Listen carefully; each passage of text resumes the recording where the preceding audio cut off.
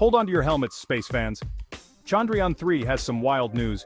India's Chandrayaan-3 mission has given us something to buzz about.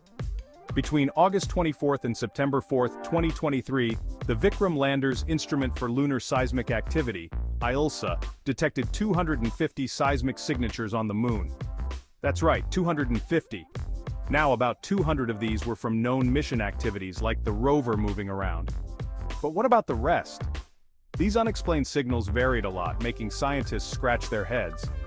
The Chandrayaan-3 mission used the first-ever micro-electromechanical systems, MMs, technology on the moon to catch these quakes.